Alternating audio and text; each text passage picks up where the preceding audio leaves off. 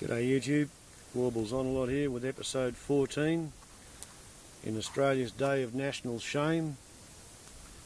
Darwin 1942, the book of Timothy Hall, Australia's Darkest Hour. And that comment, Australia's Day of National Shame, comes from Governor-General Sir Paul Hasluck, who was there on the day when he was later unveiling a memorial plaque to honour the dead killed on the day of Australia's national shame. Taking up the second half of the chapter called The Confusing Day. I'd read down to there last time, I'll take back up here. Slight overlap. Illustrated from a picture on page 97 of Khaki and Green, first edition, 1943. And this is titled The Army in the North. And these trucks here and this bridge, that's Adelaide River Camp, typical of the rolling tree-covered northern country in which troops are living.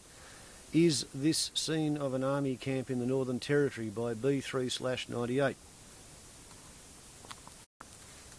At the Darwin Hospital, meanwhile, the Department of Health's Chief Medical Officer for the Territory, Dr. William Kirkland, supervised the reception and treatment of the dying and injured who were brought in.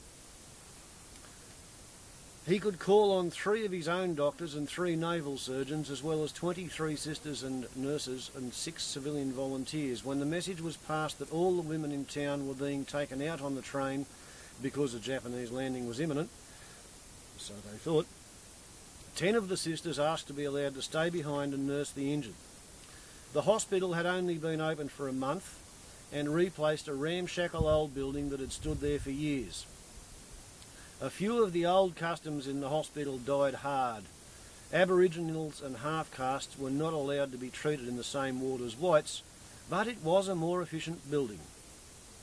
But it was not better in one of the most important areas for which it had been moved to the new site. Originally, it had stood close to the barrack gates, but it was thought to be too vulnerable there in the event of an air attack and was moved to the other side of the barracks. It was so similar to the barracks that on the 19th, the Japanese bombed the hospital and left the barracks alone.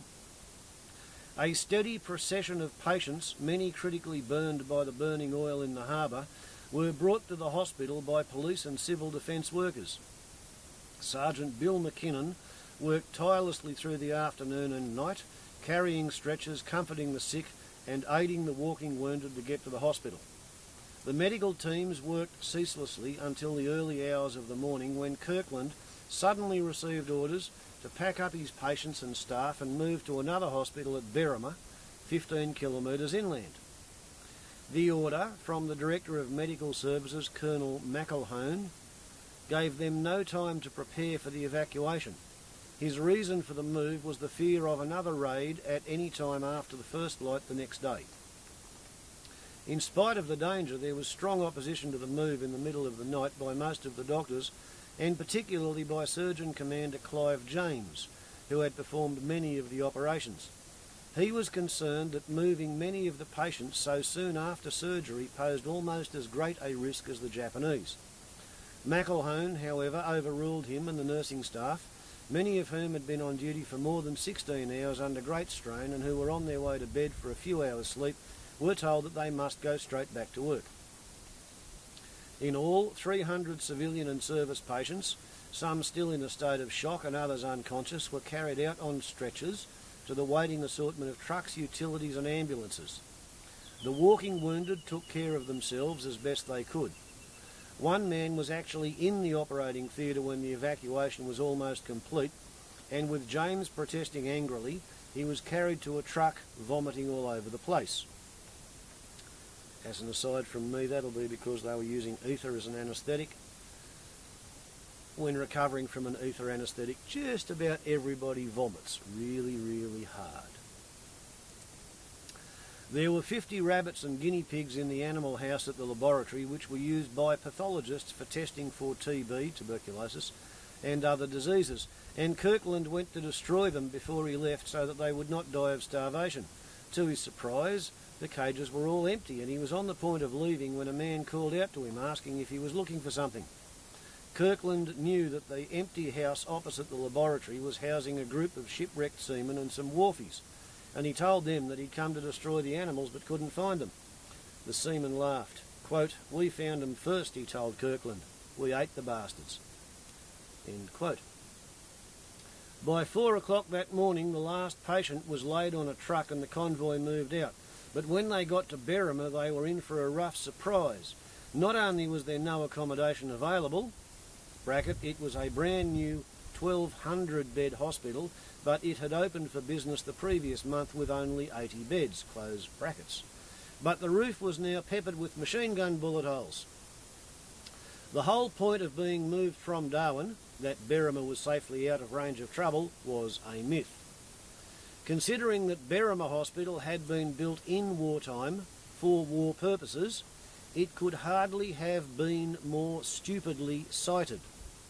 It was less than 1.5 kilometres from the end of a very busy runway at the RAAF aerodrome, so it's likely to have a takeoff crash land on it.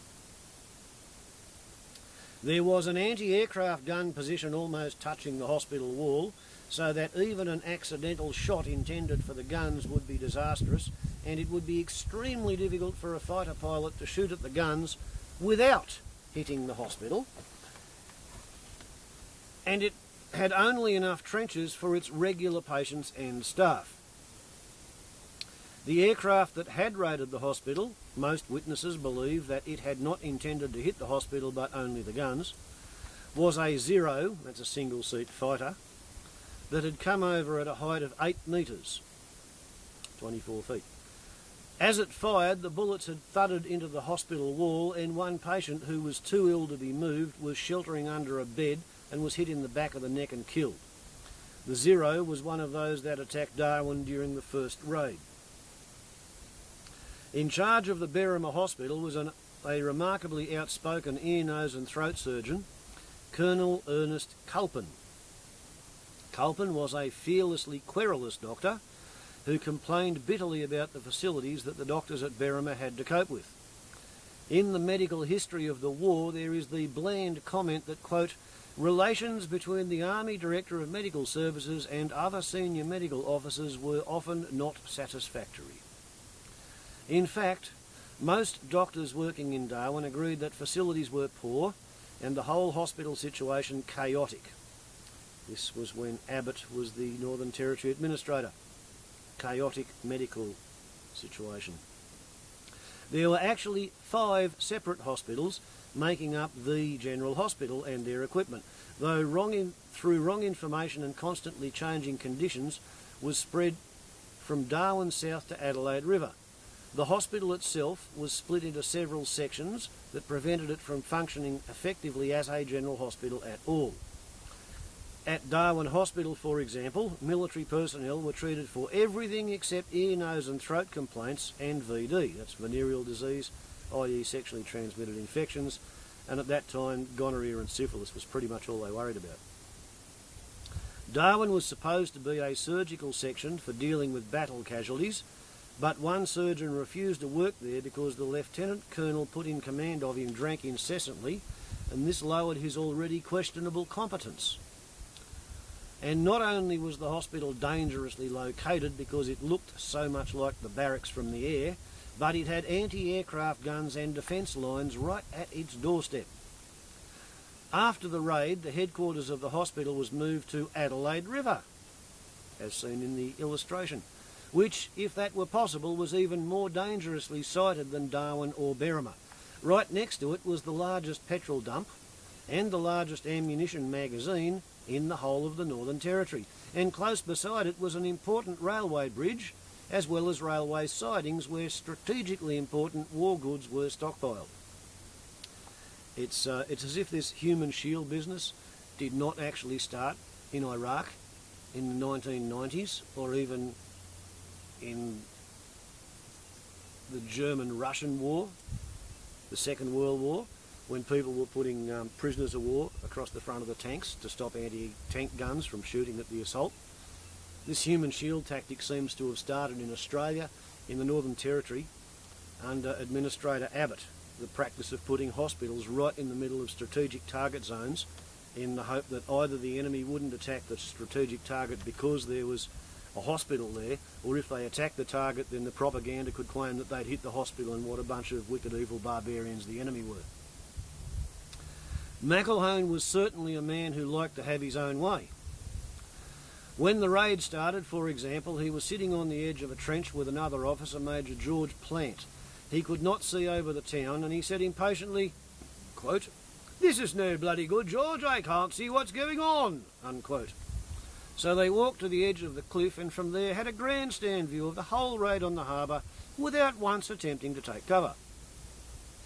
In Darwin Hospital, Kirkland had arranged with McElhone that in any emergency the Army would contribute an operating team to the civil hospital. But when the emergency arose, McElhone refused to send the team. In an official report on the incident, which severely strained the teams who had to manage on their own, Clive James said, quote, "In my opinion, there was no adequate reason for the failure to adhere to this plan," unquote. It was McElhone who promised the civil defence officials in Darwin his support when they had a simulated raid, and then on the day refused to send his doctors, nurses or even an ambulance, so that the whole important exercise developed into a farce. His excuse, quote, "The Army Medical Corps has no business with civilian casualties," unquote. And it was McElhone who refused to give first aid lectures to civilians in Darwin, although he could call on 40 doctors. At Berrima, Culpin's angriest complaint was that McElhone persistently refused to discuss safety matters such as the adequate provision of slit trenches. He put in numerous written requests and asked him verbally, quote, "almost every time I ever set eyes on the man," unquote. And these quotes come out of the low Royal Commission into the bombing of Darwin, which was under the Official Secrets Act for 40 years. Culpin and most of his colleagues were so angered by what was happening to the hospital that they asked repeatedly for permission to go to headquarters to discuss their complaints or to put them before the Royal Commission. This was always denied, and in the end Culpin deliberately went absent without leave so that he could be sure of giving his evidence. The Army, in a frightening move, retaliated as soon as he arrived in Melbourne by ordering that he be examined by a psychiatrist who said he was perfectly normal and then admitted him involuntarily into a mental hospital. The Army could then be sure that if he went into the witness box at the Royal Commission and listed his complaints, he would also have to say that he was speaking as a patient in a mental hospital.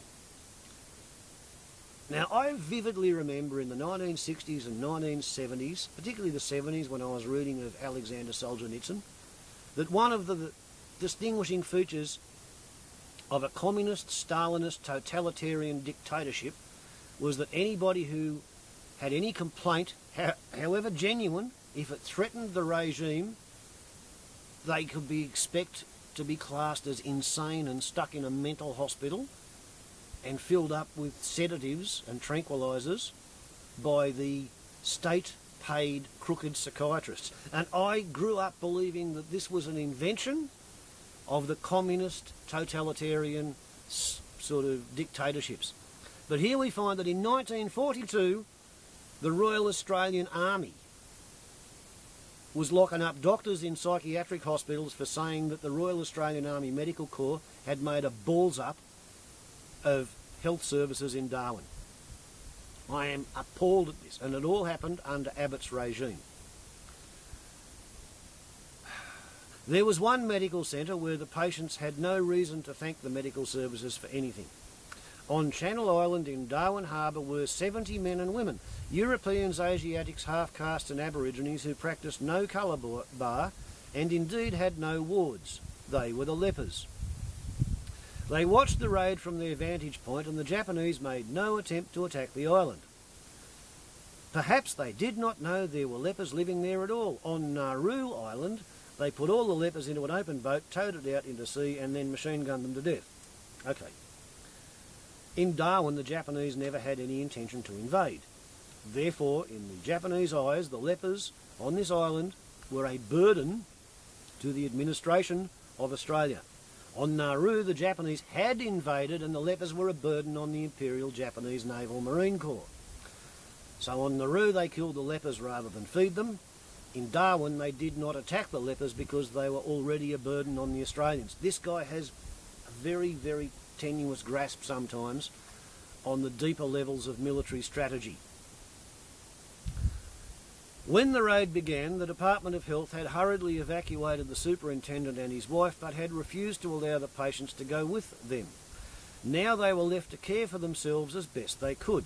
A few days after the raid, with lurid stories of Japanese invasion coming their way, the lepers decided to escape.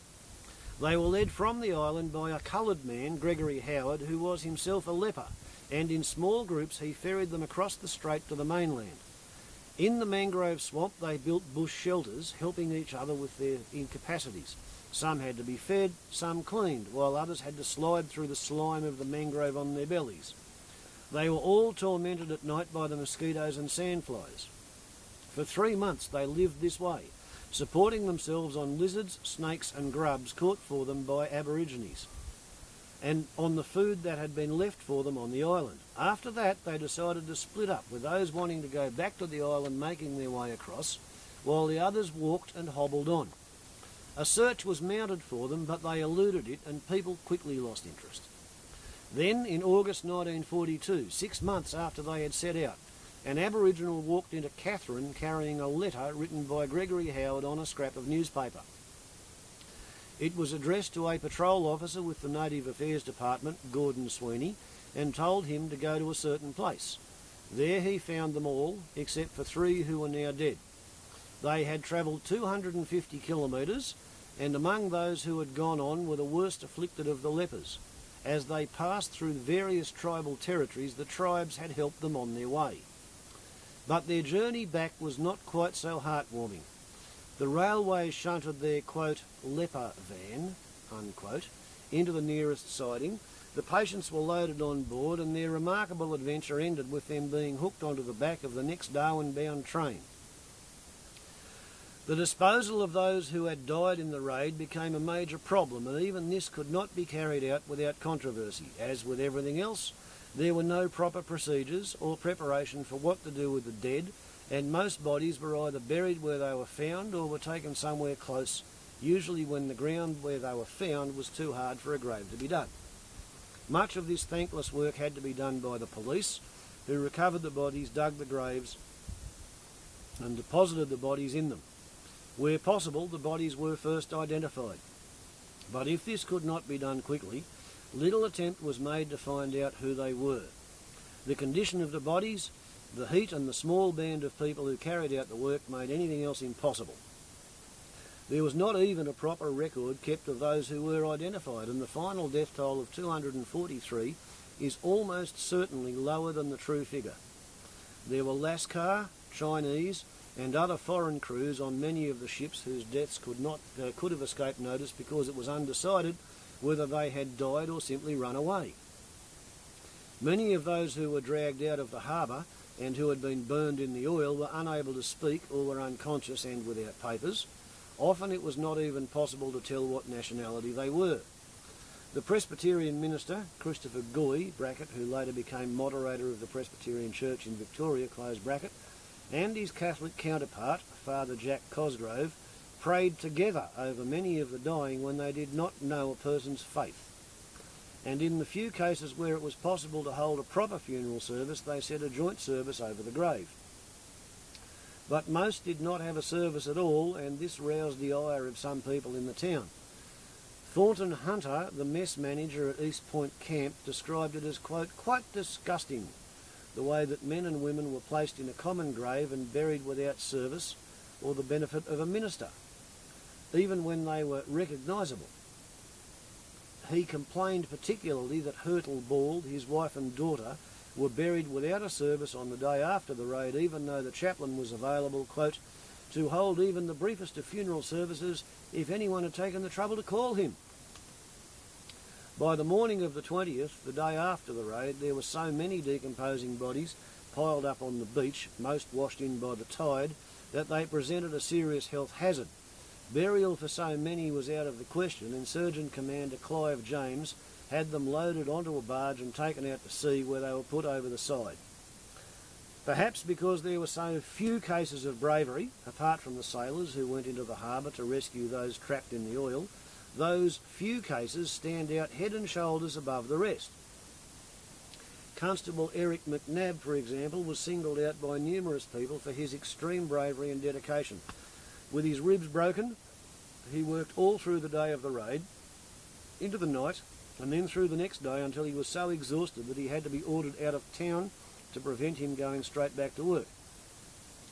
Judge Wells singled out McNabb for doing what he called, quote, a wonderfully fine job, unquote, of attending to the injured and the dying, recovering the dead, helping those who were frightened and encouraging other helpers to keep relentlessly working. And there was another man who single-handedly treated 113 people for injuries and recovered and buried well over 50 bodies, most of them in the treacherous mangrove swamps. Charles Wilson, bracket, which was not his real name, close bracket, was in Fanny Bay Jail when the Japanese attacked. He had been put there by Judge Wells for 3 years for shooting the brother of his girlfriend, and his sentence was almost over. He had been a corporal in the army at the time of the offence and a trained medical orderly, and his commanding officer had given him a glowing character reference and described him as an extremely valuable man. Events would show that his confidence was not misplaced. There were 39 prisoners in the jail, which stood on a ridge looking out across the to the RAAF and immediately behind it the civil aerodrome. It made it extremely vulnerable to attack, and what was more, there were guns, mortars, ammunition and Bren gun carriers stored alongside the prison wall. Human shield tactics again. Minutes after the raid started, the prison superintendent, Robert Reed, rounded a corner, and in the same instant a dive bomber swooped down onto the jail, its machine guns blazing and kicking up the ground near his feet. Reed dived for cover. The plane zoomed up and came back, this time with another dive bomber, and together they strafed the whole prison, blasting holes through the roof and sending bullets screaming all round the prison complex. Reed hurried to open all the internal doors so that the prisoners would not be trapped in one part of the prison, and shortly afterwards Judge Wells arrived and ordered the prisoners to be released.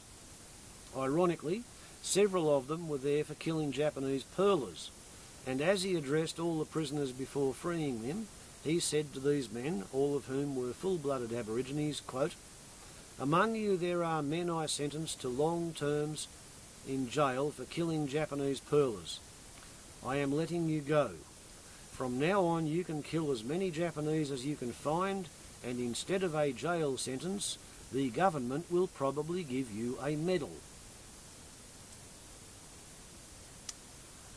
Among those freed was a huge tribesman from Fitzmaurice River who had already served 10 years of a life sentence for the murder of 2 white prospectors.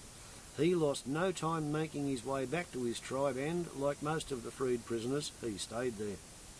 10 years later, almost within sight of the place where he had killed the prospectors, he was speared to death by a young Aboriginal who coveted his wife. I find that a really strange segue, but it's in the book, so I read it to you. But it was Charles Wilson who most distinguished himself and whose conduct led Wells to say firmly, quote, I would be very disappointed if the Commonwealth does not exercise its power of pardon as recompense for his outstanding conduct. Wilson went straight to the ARP office and told Harrison that he was skilled in first aid and that he wanted to help. He worked until 2:30 in the morning, treating the injured who came to the ARP post, and then reported back to the jail. Reed told him again that he was free, and from then on he attached himself to the police. He toiled day and night for 5 days, seemingly needing no sleep. He worked alone for the most part on the beach and in the mangrove swamps, trying to recover bodies before the sharks and vermin accounted for them. Very few of the bodies he encountered could have been identified, and 9 out of 10 were so badly burned that the sight made him vomit. The majority of the bodies he found had been machine gunned in the back, suggesting that they had thrown themselves to the ground or the deck to escape the Zeros. Well, once again, you got this novelist's historical misgrip on the situation. If a friggin' aeroplane is heading at hundreds of miles an hour, spurting machine gun fire at anybody, they generally turn around and run away. Okay? That's what they do.